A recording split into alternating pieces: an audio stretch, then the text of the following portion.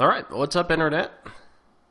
Don here from Don Does 30, bringing you another hacking tutorial for this month. We are going to take a look at setting up Metasploit today, which is a very, very powerful system to go ahead and use exploits against a particular computer system to gain access, to upload files, to download files, to hacking to webcams, pretty much anything you could almost think of possible. Now, we're not going to actually do much hacking today. What I need to do is go through and show you how to set up the service, including setting up the database that'll be used to track exactly what you're doing through Metasploit, and it also sets up all the information that we'll be using. So pay close attention, because if you are using the live CD, meaning if you burned Kali Linux to a CD and use it that way, you'll have to set this up each and every time you shut down the system, because this doesn't save on your hard drive like normal.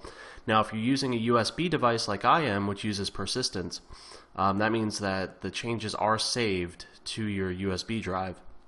Again, you could do all of this without having to even touch your hard drive.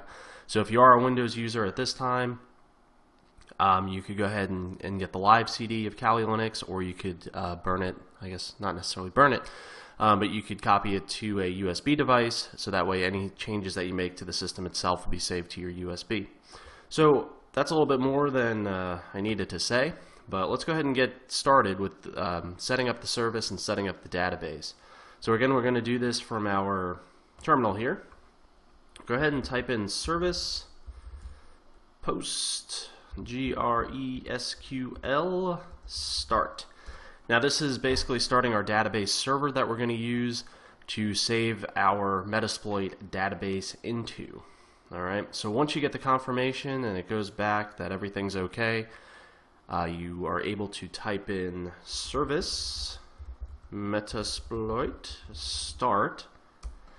Now give it a couple minutes, because it's going to configure your Metasploit. It's going to also upload all the information that it needs into the database, so that way that you have a running database that we'll be using for all of the exploits to scan for vulnerabilities.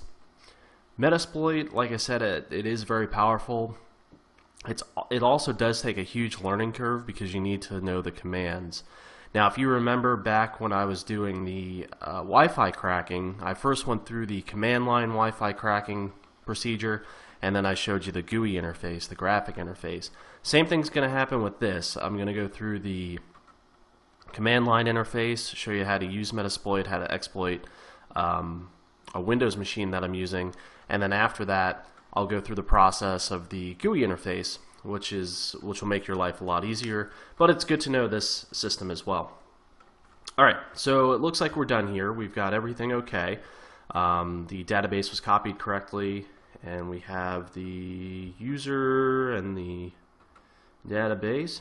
Now, all that information you probably won't need to see again, so we'll just type in msf console and hit enter.